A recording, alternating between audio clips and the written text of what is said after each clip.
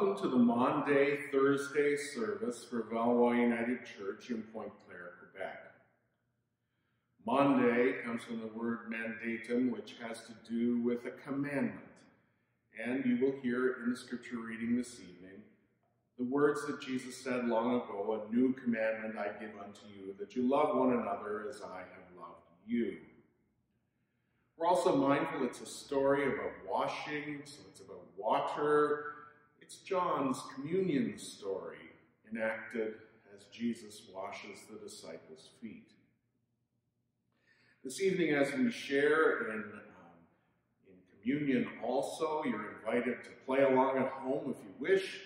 You have bread at home, you may have some grapes that you wish to use, or you might have some grape juice or wine. And you're invited to participate as you choose at home. The grace of our Lord Jesus Christ, the love of God, and the fellowship of the Holy Spirit be with you all. I remember you, O God, because you dared dream me into existence. I remember you, O Christ, because you washed me and gave me your promise in bread and wine. I remember you, O Spirit, because you breathe hope into my hopelessness. God, we remember. Help us never to forget. Grant us new life with you as we draw near in remembrance during this journey of Lent. Let us pray. So often, O God, we turn from what memory could offer us. Yes, some of our memories are painful, but some are so full of joy that we can hardly bear their passing. What did Jesus mean when he asks us to remember him? We are still in awe of our seat at the table, that we forget to remember what we're here for. So now, in the quiet, we remember. In the silence oft forgotten, we remember. We are here in Christ's presence. Forgive, O Christ, our distraction from remembering you. Grant us the stillness that brings us to the mystery of our faith and the mercy of your love.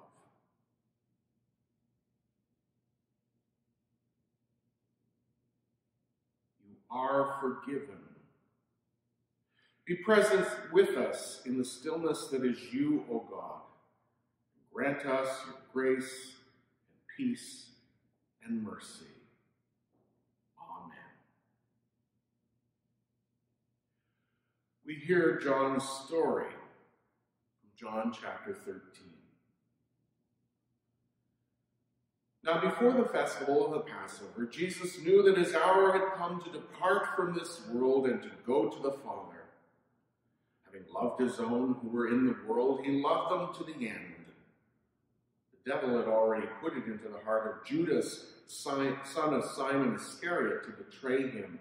And during supper, Jesus, knowing that the Father had given all things into his hands, and that he had come from God and was going to God, got up from the table, took off his outer robe, and tied a towel around himself. Then he poured water into a basin and began to wash the disciples' feet and to wipe them with a towel that was tied around him. He came to Simon Peter, who said to him, "Lord, are you going to wash my feet?" Jesus answered, "You do not know now what I am doing, but later you will understand." Peter said to him, "You will never wash my feet." Jesus answered, "Unless I wash you, you have no share with me." Simon Peter said to him, "Lord, not my feet only, but also my hands and my head." Jesus said to him, "One who is bathed does not need to wash except for the feet, but is entirely clean. And you are clean, though not all of you." For he knew who was to betray him, and for this reason he said, "Not all of you are clean."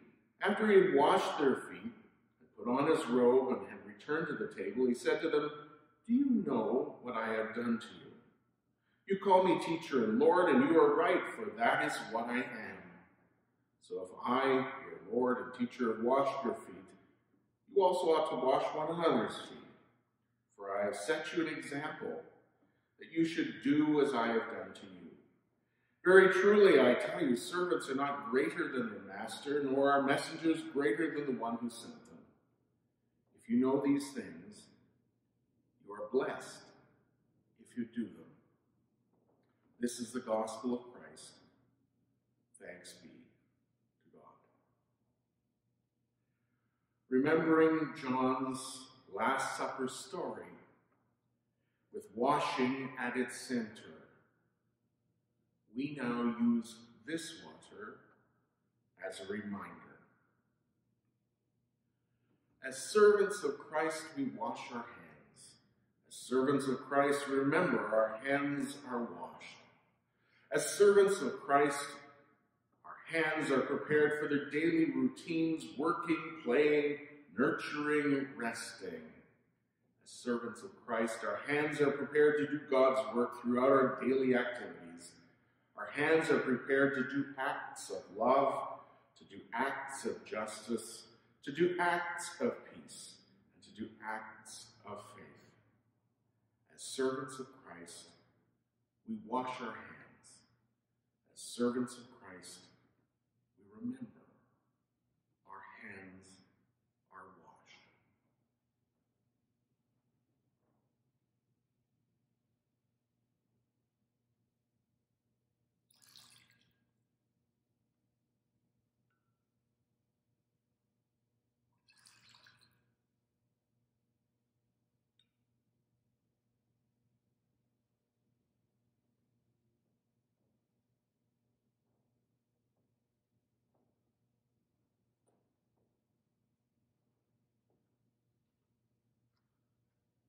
Look at your own hands and receive this blessing. Bless these hands with their gentle touch. Bless these hands as they caress the ones they love so much. Bless these hands that clasp in prayer. Bless these hands that seek God's guidance each hour. Bless these hands as they hold the spoon up. Bless these hands as they lift the cup. Bless these hands that clean mess after mess. Bless these hands with patience as they are put to test. Bless these hands that wipe away tears. Bless these hands that long to take away fears. Bless these hands that are often wrung in worry and fear. Bless these hands of comfort from loved ones so dear. Bless these hands that grow weary and tired. Bless these hands, may they always be gentle, kind, and inspired. Bless these hands, God, which are dedicated to you. Bless these hands that are yours to work through. Bless these hands, God, with power from above. Bless these hands to deliver your love.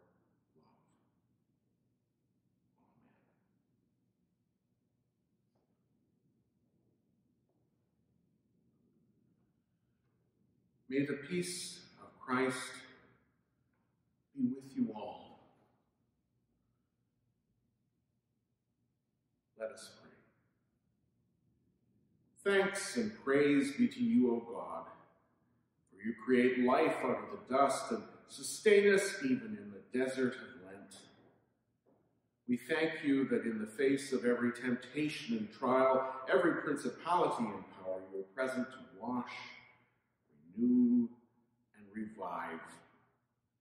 We praise you for sending us Jesus, your suffering servant, to walk before us the way of the cross, to turn us to you and to one another. This evening we remember that on the night of his arrest, Jesus took bread, and having given thanks, he broke it. And he said, "This is my body."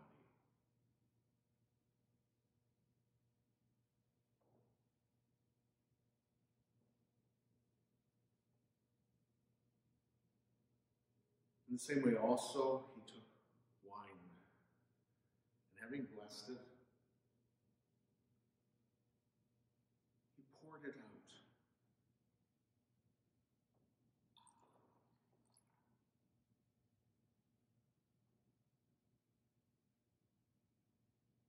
And he gave the cup to his disciples, saying, "Take this and share it among yourselves.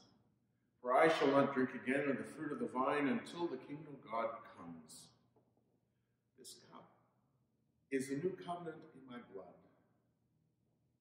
Do this in remembrance of me."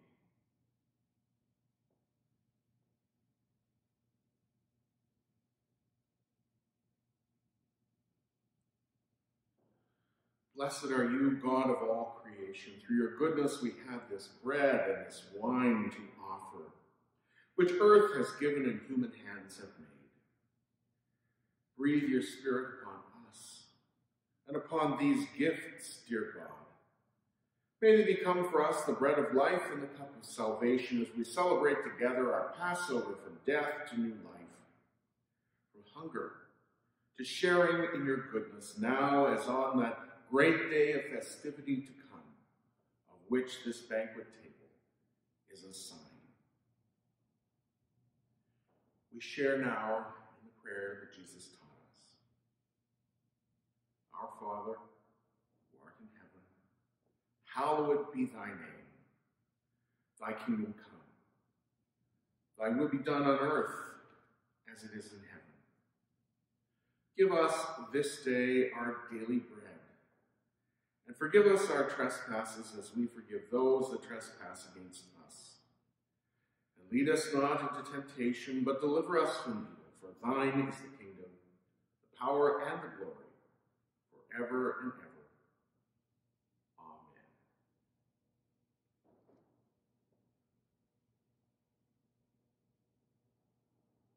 The gifts of God are for the people of God.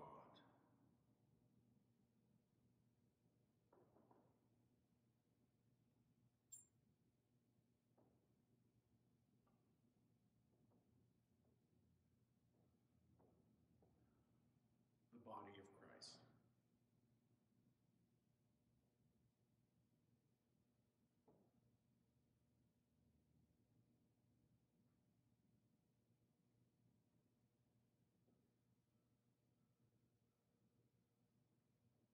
The life of Christ. Amen.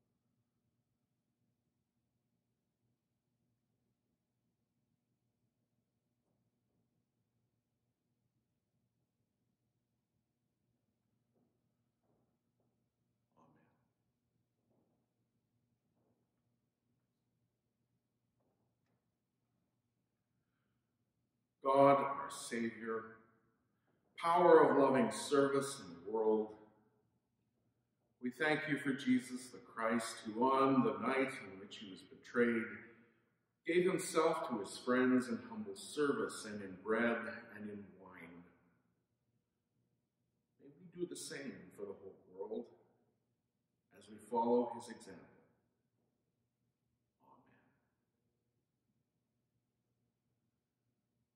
We continue hearing John's story. When he had gone out, Jesus said, "Now the Son of Man has been glorified, and God has been glorified in him. If God has been glorified in him, God will also glorify him in himself, and will glorify him at once. Little children, I am with you only a little longer. You will look for me. And as I said to the Judeans, so now I say to you, where I am going, you cannot come.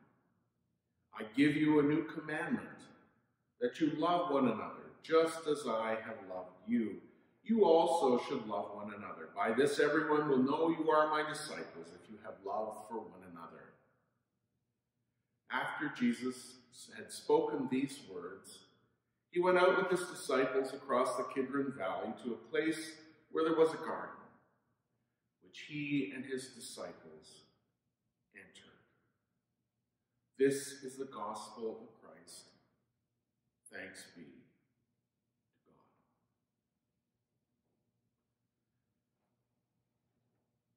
This Maundy, Thursday service is complete. And so receive these words of blessing. Go now, the blessing of God, Father, Son, and Holy Spirit,